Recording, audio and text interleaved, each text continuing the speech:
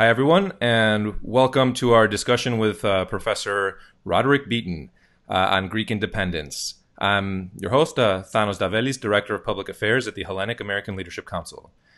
Greece and Greeks around the world are celebrating Greek Independence Day today, marking 199 years since the onset of the Greek Revolution of 1821 against the Ottoman Turks. Celebrations are taking place in Greece, the U.S., and other corners around the world, but they're taking place under difficult circumstances, as we're all aware, given the coronavirus pandemic.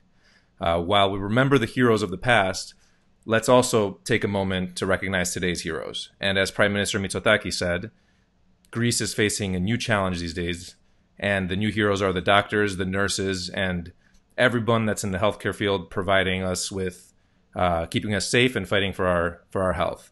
So from HALC and everybody watching this, we want to say thank you to all the doctors and nurses and everyone. And as Greece's new president, Katerina Sakelaropoulou, said, this crisis will pass, and we'll be looking forward to the 200th anniversary next year to celebrate it all together. Joining us now to talk about Greek independence, modern Greece's history, and more is Professor Roderick Beaton. He's the author of the new book, Greece, Biography of a Modern Nation, which is a book that I highly recommend to anybody who wants to learn about the history of modern Greece. Professor Beaton is also the emeritus Koraes professor of modern Greek and Byzantine history, language, and literature at King's College London. He was honored by former Greek President Pavlopoulos and is a member of the Greece 2021 Bicentennial Planning Committee. If you have questions for the professor, please leave them in the comment section of our live feed so that we can share them with our guest. Professor, it's great to have you with us today. Well, good morning, and it's a great pleasure to be with you and your listeners. So I want to kick off with a little discussion about your book. There are many comprehensive histories of Greece, and there's great books from Richard Clogg to Woodhouse. Most of them use this term history, and it accurately describes what they've done. You describe your book, though, as a biography.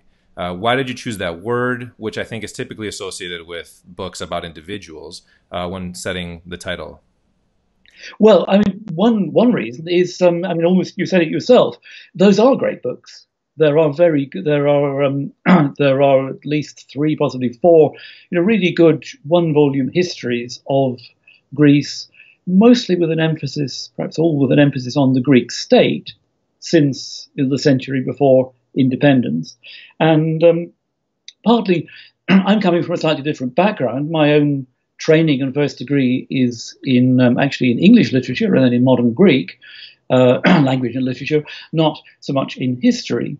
But also, I wanted to bring a different perspective to the subject and reach perhaps a slightly different readership. So I think of my book as being, it sits alongside the books that I think of as, the, if you like, quote unquote, standard histories of modern Greece.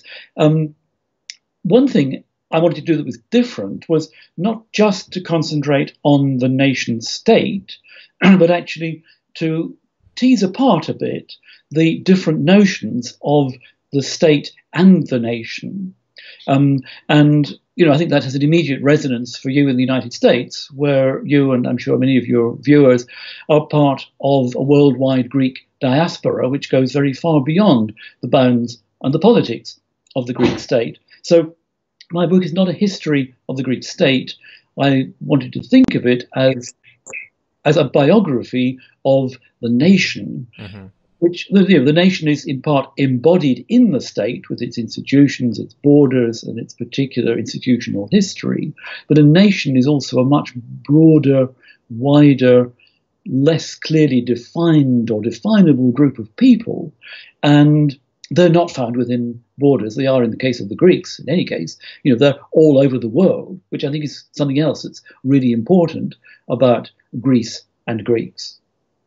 And the book as well, it takes you through kind of if you look at each chapter, it's almost like you're following somebody growing up. So it starts off, in the early stages of, where it's a child almost. And then, there's military service, there's coming of age, there's a chapter on, midlife crisis. Is that something that you actively wanted to portray Greece as a living individual making its journey through its life, you could say. Very much so. Yes. I mean, it's. I mean, in part, it's a little bit of a sort of game with words, but it has a more serious point too, because in history, lots of people often make an analogy between states or institutions and living individuals, and often the analogies are taken from biological organisms. And I thought, well, actually, let's just imagine Greece, the Greek nation, as a human subject, the subject of a biography, and obviously, in the case of a community like a nation, this is not time-bound in the way that all our mortal lives are. A nation can live who knows for how long. And I think I said somewhere in the book, in the fullness of time, the Greek state or nation might morph into something else. But one would certainly hope that it will never actually come to an end. So it's an open-ended biography. It covers basically, the book covers 300 years. The first couple of chapters are the sort of parents and then the birth, the revolution that we are kind of celebrating today as an anniversary.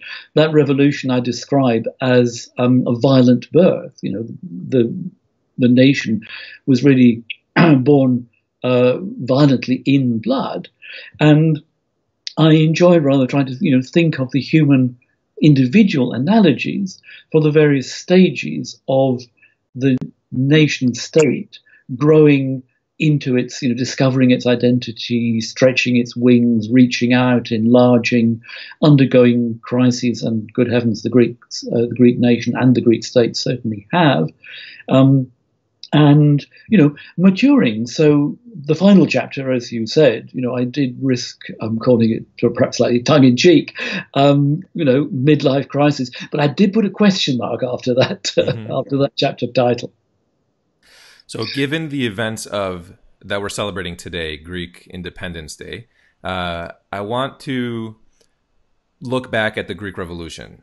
In your book, you give a great background on what brought Greeks to declare independence. Can you give us a sense of what it was like to be a Greek in the Ottoman Empire at that time, building up to 1821? It's quite a challenging question, that, because one thing that I discovered researching this is that there were an awful lot of Greeks. There were something like 3 or 4 million of them before 1821. They were living scattered across a very wide geographical area and completely different social classes across a range. Nearly all of them were Ottoman subjects, but not all of them. Some were subject to the Italian Republic of Venice, or others are emigres who lived in the Russian Empire. And I mean, one thing that I think we all too easily forget, that the standard history, the older history, is kind of glossed over, is that there was, there was a well-to-do, highly educated, in some cases quite wealthy class of individuals who spoke Greek, were educated in the Greek language, were Orthodox Christians, but were also sometimes quite highly placed subjects of the Ottoman Empire. The term has become a bit disparaging. The term fanariots is often used for those that are connected with the ecumenical patriarch in the Fanari district of Constantinople, Istanbul. But if you were, you could be a fanariot prince, with titles and honors. You also risked having your head cut off in public if you made a wrong step. But so long as you played your cards right, you had quite a nice life and a lot of privileges. Other end of the scale, you've got peasants and people trying to eke a living in precarious conditions in, say, the Greek highlands, the Greek mountains and islands, with never knowing whether they're going to be able to bring the next harvest in. Will it be seized by pirates or the tax collector and taken away? Will they or their children starve? And of course, they could be subject to kind of arbitrary, arrest or penalties. So it really very much varies. What I think is most important for us to understand is that life in the Ottoman Empire in say 1800 is unimaginably different from anything that anyone knows today. It was a different kind of society. I was going to say think Saudi Arabia, but actually it wasn't. It wasn't, because women were allowed out in the streets, and it wasn't quite that either. The Ottomans were, they were almost entirely tolerant of alternative religions. Not every, it wasn't. It was a theocracy, but it was quite a tolerant one. And both Christians of different denominations and the Jewish religion, they were all to some extent protected, and they were not, in general, persecuted. So it's not kind of the black and white. There were 400 years of slavery and oppression, and suddenly everything came right again in 1821, in lots of different ways. Well, you discuss a lot of that in the book, and I love that for the first chapter, it kind of lays that foundation for the reader to understand, what's at play, what are the dynamics, and even what are the questions about identity that Greeks are asking themselves. Could you explore that a little bit? Well, again, that's something that's very little known. It's almost completely unknown in the West, and even in Greece and among Greeks, I think it's really known. It's really not much known except to specialists. But there were a lot of, there was quite advanced education in several cities. It was promoted largely by the church, by the Orthodox Church. There were many highly educated Greeks who could read foreign languages, who did read foreign languages, who wrote books of their own. Sometimes they published them, more often they circulated them in manuscript.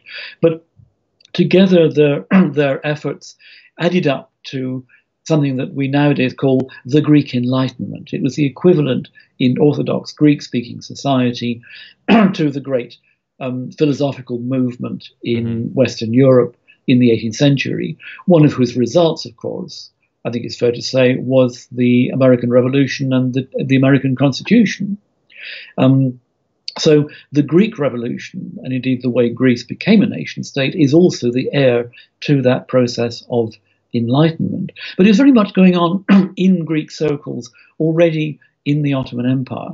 So in those circles, Greeks were already asking themselves, who are we? How do we fit into the world today? Primarily, they thought of themselves as Orthodox Christians. The most commonly called themselves in Greek not Hellenes or Hellenes, but Romii, Romans. Yeah. The old Byzantine name for the Greeks. And it was really only at the end of the 18th century that a group of these enlightened, educated Greeks really began consciously to adopt the old name of Hellenes to apply to themselves. And of course, that's the official name of the Greek state and of Greek people today. And I think that brings us to March 25th, 1821. We've set the stage. Give us a little bit of a walkthrough about those days surrounding March 25th. What were the immediate driving forces that led to the revolt actually taking place? And how did that revolution look in the early days? Was everybody on the same page of what the outcome should be? Give us your sense. Right. Well, to take your last question first, they were absolutely not on the same page. And I actually think very few people had much of an idea of any kind of outcome. Things were pretty chaotic right from the beginning. It's a little bit of a myth, as I'm sure you know. It's a little bit of a myth that it started on this day, actually. This day of the Annunciation, the Evangelismos, had been chosen in advance by the secret society that was operating right through Greek provinces of the Ottoman Empire and the diaspora. They had chosen this day in advance for a kind of mass uprising, for entirely symbolic reasons. But they were actually preempted because the leader of the secret society, the Philiki Eteria, or Friendly Society, the leader of that society, a Russian count called Alexander Ypsilantis, actually crossed over from Russia into Ottoman territory in the Balkans on the 22nd of February in the old calendar, the 6th of March in ours. So outside today's Greece, but in the Balkans, the revolution actually started almost a full month earlier, and that was the kind of that was the organised revolt. It started before the 25th of March, and it was over 3 months later. Ypsilantis was routed by the Ottomans at the Battle of Dragașan in today's Romania in June 1821. He fled into captivity in Austria. Many of his supporters and fellow fighters were killed or hunted down. And the first manifestation of the revolution was actually a spectacular and tragic failure. But while these events were playing out in the Balkans during the spring of 1821, spontaneously in several different parts of the Peloponnese, little local revolts broke out.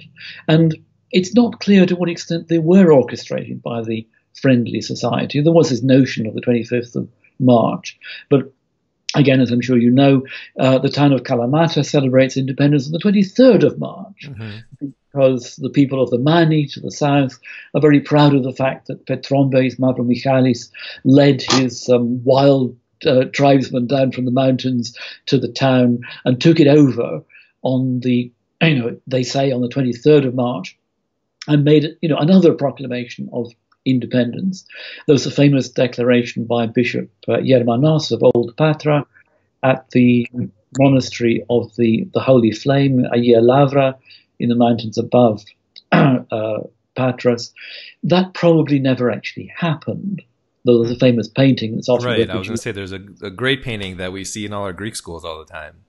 Absolutely. Ludovico, it's not even a Greek painting. Ludovico Liparini, it's an Italian painting made quite a long time later. But it wonderfully catches the sort of ideology of it, and the priest dominating, looking rather like Charlton Heston as Moses in the Ten Commandments, with the standard, with the cross and the lavaro held high, and all the fighters and the ordinary people looking up to him in wonder, and he's looking up to heaven.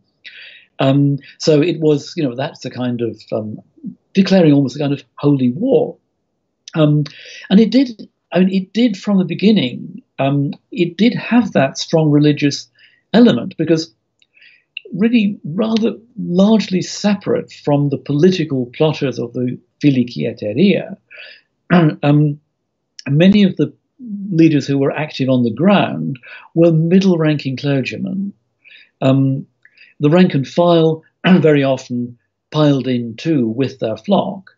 The highest levels of the clergy were actually much too closely associated with the Ottoman bureaucracy, and they tried to, as they saw it, to save the lives of their flock by discouraging the revolution.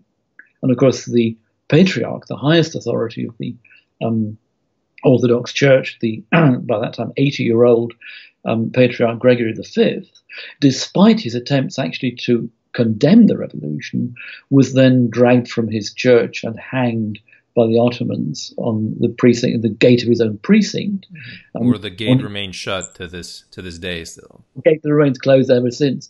A part of the terrible and, of course, completely disproportionate revenge that the Ottoman authorities took. So, these are all ways in which it was not an organized, planned uprising. It was a series of spontaneous, local actions. And in part, I think this was because tensions had been rising for months. Nobody knew what was going to happen.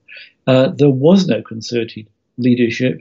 As I say, the only really planned activity in the Balkans fizzled out very quickly. After that, the people in the Greek mountains were on their own.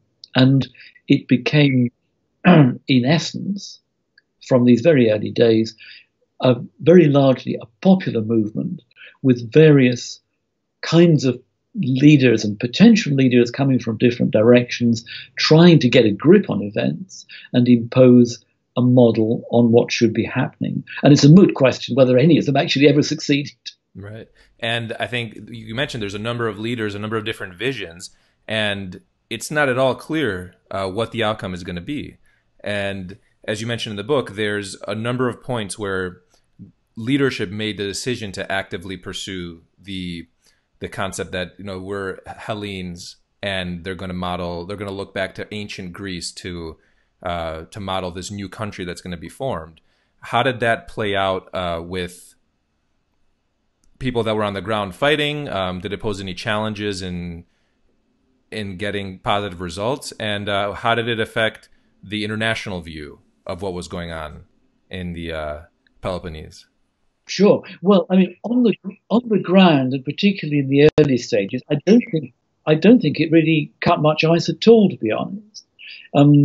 For the rank and file, they were fighting for church and, you know, patria, which in those days didn't really mean what we mean today, the sort of nation state. It just meant your local region, your local community. So it was religion and locality.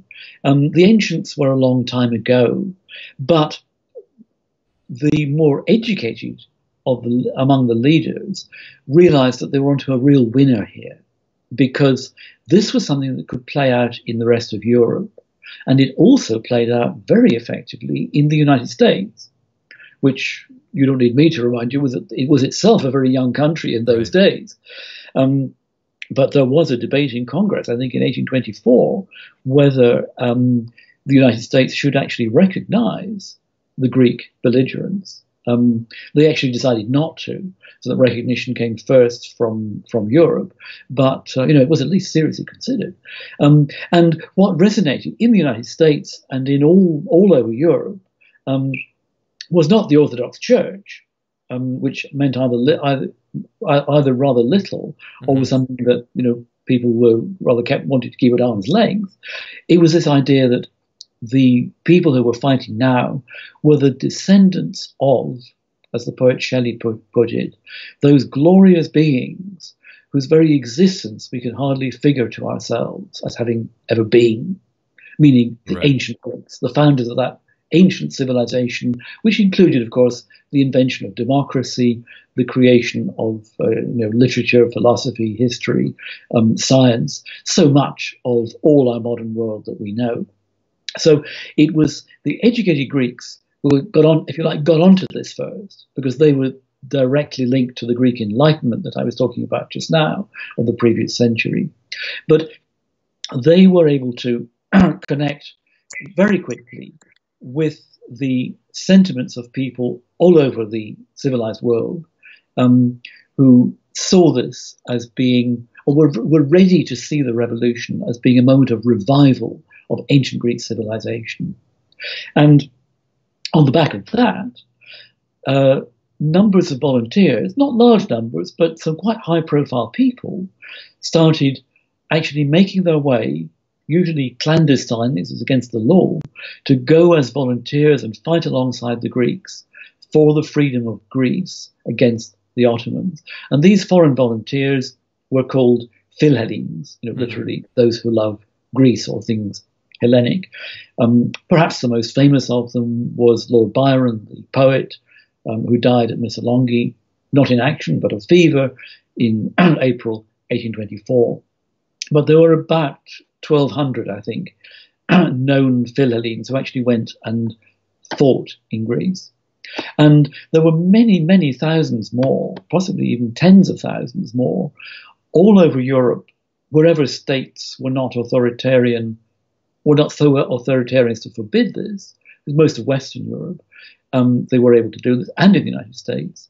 There were many groups that worked together to influence public opinion, to raise money, to lobby politicians in favor of Greek independence. And what really united them was this wonderful vision of the Greeks fighting today as the descendants of those ancient Greeks whom everybody had been educated to admire so much. Yeah. It turned out to be a winning card for the Greek cause. So I want to pull in a question from our viewers, and I'm going to pull it up on the screen for them to see it as well. But this question is from Katerina Dimitratos, and she mentions that for the first time we received an Independence Day message from a female president of Greece. Can you tell us a little bit about the role of Greek women in Greece and in the diaspora in the War of Independence?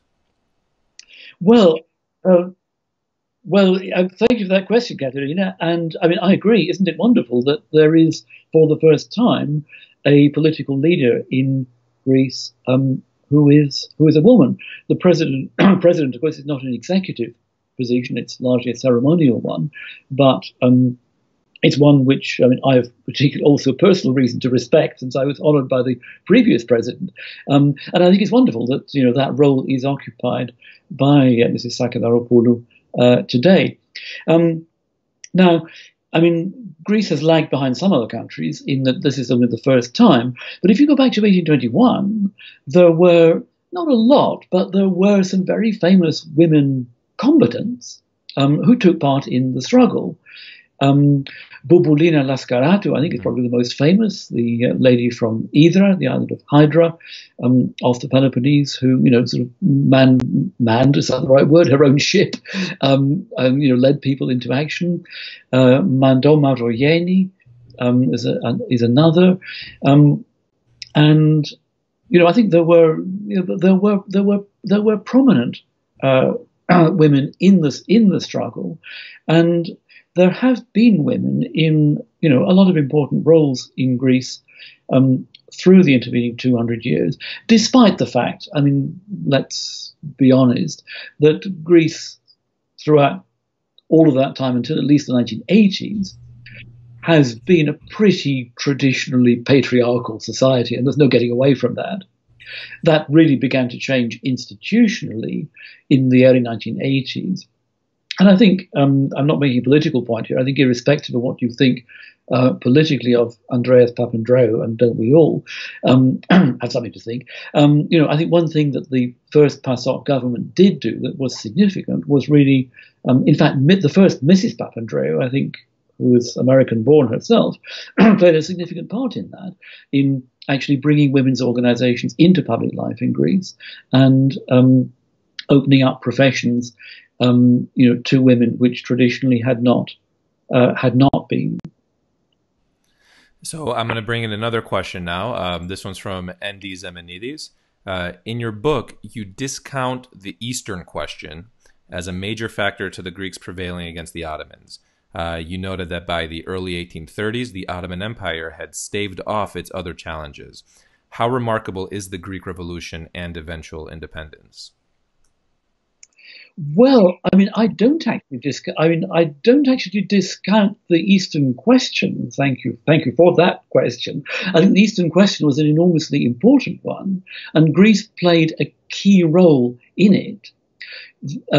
Some of the Greek leaders tried very hard to play a bigger role than they were actually allowed to play in reality. Allow me to bring in at this point my hero among the Greek revolutionary leaders, who is a Phanariot prince in inverted commas by the name of Alexandros Mavrokordatos. He was about 5 feet. He was about 5'6" tall. Wore thick lensed spectacles. He wore a European frock coat where everyone around him was wearing the fustanella and traditional Ottoman dress. He was a rather pudgy little man, apparently, but I think he was much the most intelligent man around, Greeks and Philhellenes in Greece during the War of Independence. He was a consummate politician, spoke 8 languages, and he wrote a letter to the British Foreign Secretary in 1823, in which he invoked the Eastern question and said, look, the Ottoman Empire's got to crumble. If it does, you Brits, and the French too to some extent, but you Western Europeans, you really need a strong, independent Greece to fill the vacuum that's going to be left. And guess what if you don't? The Russians are going to get in there. And the Russian bear was as much feared as by politicians and probably ordinary people as in some quarters it is today. The Eastern question was very much alive. And I mean, I actually think it was in response to that appeal that, I mean, Canning later became Prime Minister. He was the Prime Minister of Britain at the time when he had died just before the famous Battle of Navarino, when the Ottoman and Egyptian fleet was sunk by the allied fleet of Britain, France, and Russia. But he really set that in motion. And that international intervention was, in effect, the Eastern question in action. So, I mean, I agree with your question. Come 1830, Greece was not supported by Western European powers who tended to fall back on the traditional line of supporting, keeping the sick man of Europe, the Ottoman Empire, alive. And as we know now, the Ottoman Empire lasted for a whole 100 years, almost exactly, after the Greek War of Independence. So, I mean, I think probably what you're referring to there in my book, I say, well, those who were looking for the Ottoman Empire to collapse anytime soon would be proved wrong. But of course, nobody knew that at the time. And the dynamics created by the decline of the Ottoman Empire, which was clearly in progress, really remained right through that period. So that the final resolution, was there ever one, resolution of the Eastern question came not in the 1820s, but in 1922 with another, for Greeks, much sadder anniversary that we will be commemorating in a different kind of way next year, the expulsion of the Greeks from Asia Minor. You mentioned Andreas Mavrokordatos as one of your Alexandros Mavrokordatos, apologies, as one of your favorite founding fathers. Are there any other figures that you look to and kind of admire from this time? Gosh, yes. Well, was my sort of popular heroes. I mean, I've got, I'm caught by my imagination, caught by the wonderful Bouboulina as well, and I think Koraes was an extraordinary character. I mean, he was an ordinary sailor. He just served on the ships again from Hydra. And he was the one who led a fire ship in Chios, which was meant that you set a ship on fire, you tow it, or you drive it towards the enemy fleet, and then everybody jumps overboard just as the flames take hold, and the fire spreads to the enemy fleet. Koraes said it was wonderful at doing this, and he destroyed the Ottoman flagship in the harbour of Chios in 1822. And he went on a wonderful, distinguished career. I mean, he became an admiral. He became was he actually prime minister? I mean, he was a major figure in Greek politics right through into the 1860s. So there are many, and they're varied. Someone else who I find, well, a couple of people I find fascinating but don't claim to understand are the bishops. I mentioned a little earlier Bishop Yermanos of Old Patras, the one who probably didn't actually raise the standard of revolt, but was certainly he took part in action. He gave sermons. He preached revolution. He was in there with the people, what they called in Greek barotopapas, a gunpowder priest. But another, a very learned, enlightened clergyman who never saw action was Metropolitan Ignatios of, in Greek, Ungrovlakia, so Hungro-Wallachia. He had served in Arta. He'd protected Greeks against Ali Pasha. He'd served in Bucharest. He lived the last part of his life in exile in Livorno, near Pisa, in Italy. He was very close to Mavrokordatos, and a lot of his correspondence has been published. And it's fascinating how a man of the cloth, a religious man, is really expressing ideas of liberty and secular enlightenment and giving spiritual and moral advice to people in the field. And how could I not mention Adamantius Koraes, after whom the academic chair that I held for many years at King's College London was actually named. And the Greek school that I went to was named Koraes as well. I'm sorry? And the Greek school that I attended here in Chicago was named Koraes as well. Right. Well, we have that in common.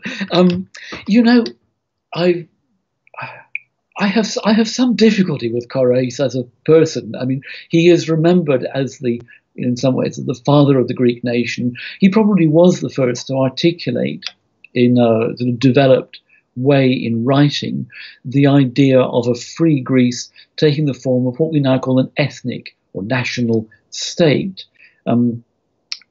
partly inspired by the French, by the European Enlightenment, but also very much by some of the rhetoric and some of the more the newer ideas of the French Revolution, which he lived through. He spent the later part of his long life as an exile in Paris.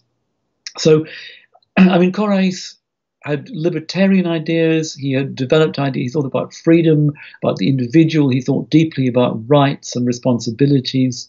In today's terms, he was a bit of, I mean, for my taste, he was a bit of a tub-thumping nationalist in a way. You know, some of the rhetoric I don't personally warm to. I think some of his morality is, I mean, he's a dry old stick. He didn't like the books that I like because he thought they were immoral. And he's not someone you'd want to have a beer with. But he wouldn't. I'm sure he would. I'm sure he never touched beer either. So, as I say, you know, he's a very important figure and very influential, not only during the revolution, but things that he wrote and all many of his published writings had a lot of influence in Greece during the 19th century. I mean, it's often said that he invented the form of the Greek language called katharevousa, that was a kind of dead hand that was kind of not quite imposed in the 19th century, but it had a kind of backward-looking effect in Greek public life. He didn't actually invent it, but he did have, again, rather old-fashioned ideas about the way people ought to be taught to use their own language, which I think, you know, have actually been pretty controversial right through until our own time.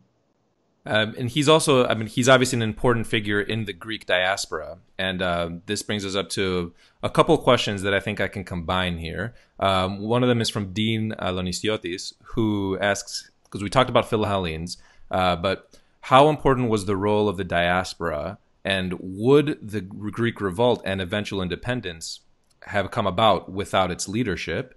And I'll pull it up here for our audience to see it as well. And the next question is from Ted Diamandis, whereas building off of the question of the diaspora, Kapodistrias, who's the first Kyvernitis of Greece, he was a member of the diaspora that came out from Russia. How do you view his role in leading Greek, and what effect do you think his assassination had on the trajectory of the modern Greek state? Okay, diaspora, I mean, it was of course a lot less in those days than it is today. A lot of the Greek communities around the world, and I'm sure this applies to Chicago as much as other places like Sydney or Melbourne in Australia, say, is a result of Greeks moving from Greece or the Ottoman Empire or other places actually quite a long time after the revolution. But there was a sort of certainly middle class, they're often called merchants, and I'm sometimes wondering, what exactly were these people doing? It's worth digging down into that a little bit. But Greeks were great businessmen. They were entrepreneurs. They got around the world. They were they did things with ships. They sailed ships. They owned ships. They crewed them. And they were very good at sort of buying and selling and getting around. They did that all over Europe, and a lot from the end of the 18th century had become settled in Russia. This is how people like Kapodistrias came to be sort of naturalized Russian. Kapodistrias had a very distinguished career in the Russian civil service. They had for a time, the Tsar had two joint foreign ministers, and up in the 1810s and up until 1822, I think it was, perhaps slightly before that, Kapodistrias was joint foreign minister of Russia. So that the foreign spokesman of the Tsar, Tsar Alexander, was actually a Greek from Corfu. And one of the things that was happening during the revolution was that many of the descendants of those people, or people who were living in exile, like Mavrokordatos, like Kapodistrias, actually, they got immediately on ships. They rushed back. I was going to say back to Greece. Often they'd never actually been to Greece. Mavrokordatos was born in Constantinople. He first set foot in Greece in 1821.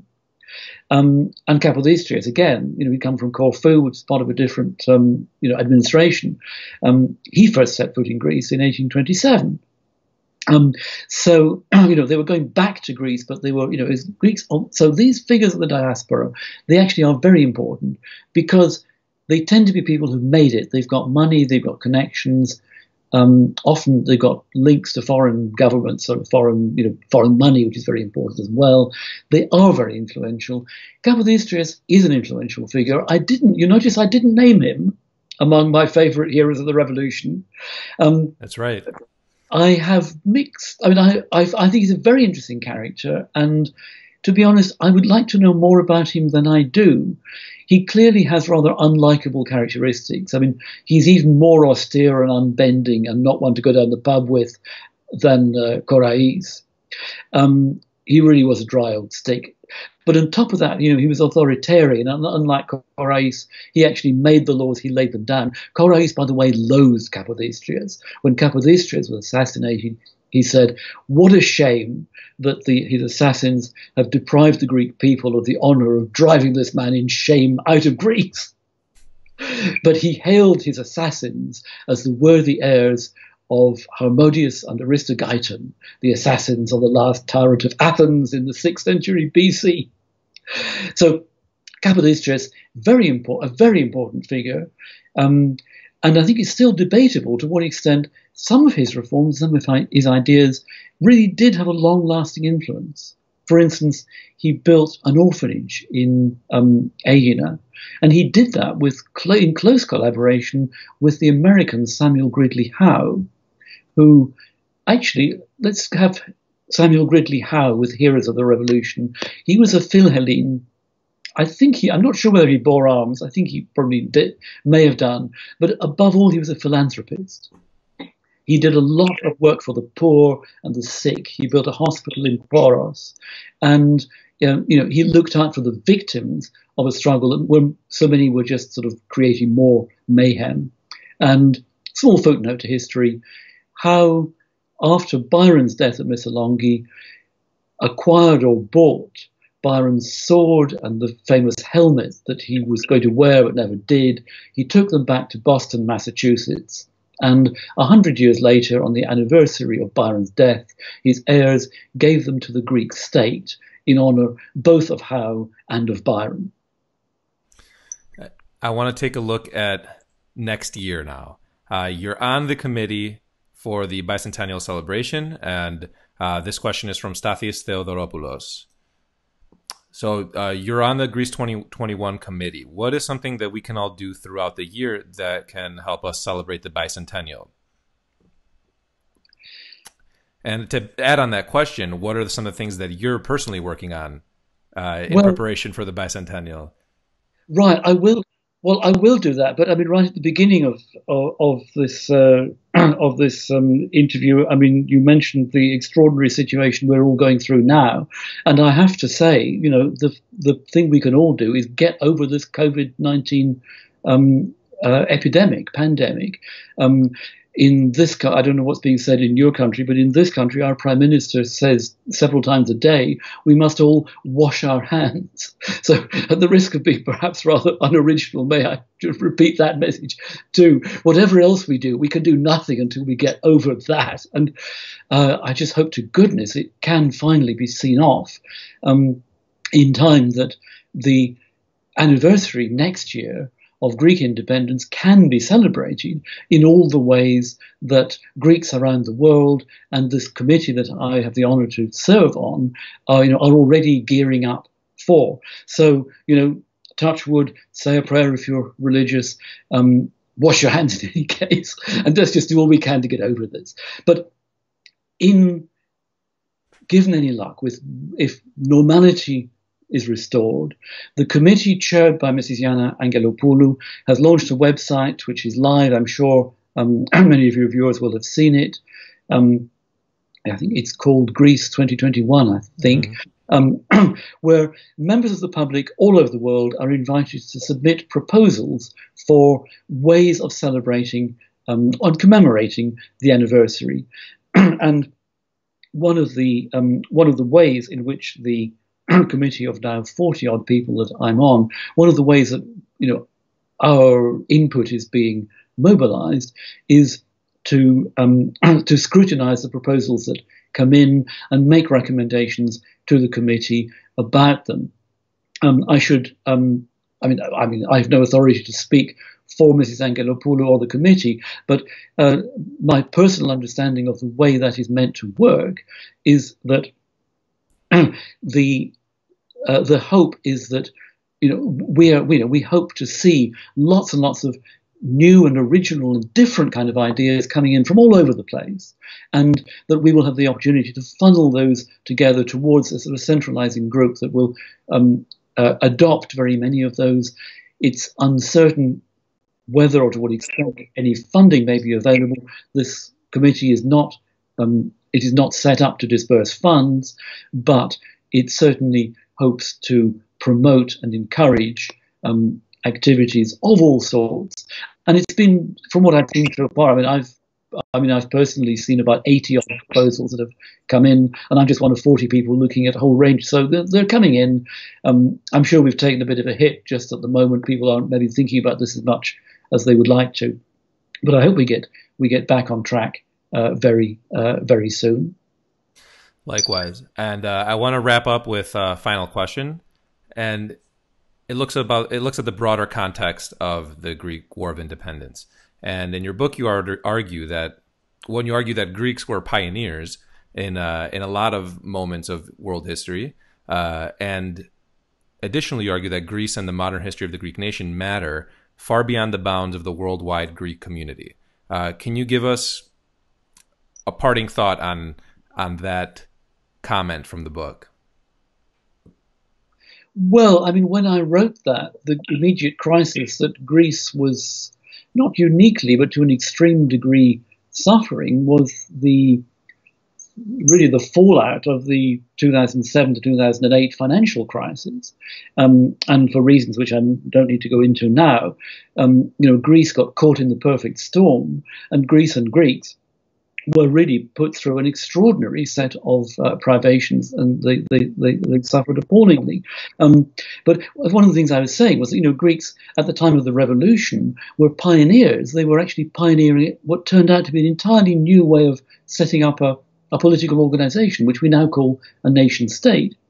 And in the last decade, during that recent crisis, Greeks were once again they were kind of testing the limits of the financial structures of the European Union, the political structures to which Greece, unlike sadly my own country, has been very consistently committed.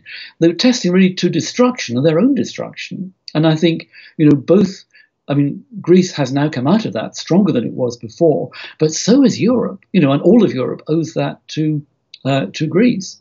I don't know about the present crisis. I did see, I think the Prime Minister, Mr. Mitsotakis, was saying just yesterday that actually we in Greece actually acted sooner and more stringently than many other countries to bring in measures against COVID-19. And it may be that, once again, Greeks are certainly living in, my friends tell me conditions are really very tight in Greece. But maybe, again, Greeks will kind of show an example to the rest of us. Professor? I'm capable of it. Professor, thank you again for agreeing to speak with us and to speak with our audience and to take their questions. It's been great having you with us today to celebrate Greek Independence Day together. On that note, I want to say thank you to all our viewers, and you will have a number of other live events scheduled for today and for the rest of the week. So check in to our events page on Facebook to make sure that you can follow along with all of our live virtual events. And on that note, I want to let you all go. Zito Elada. Thank you for having me. Thank you.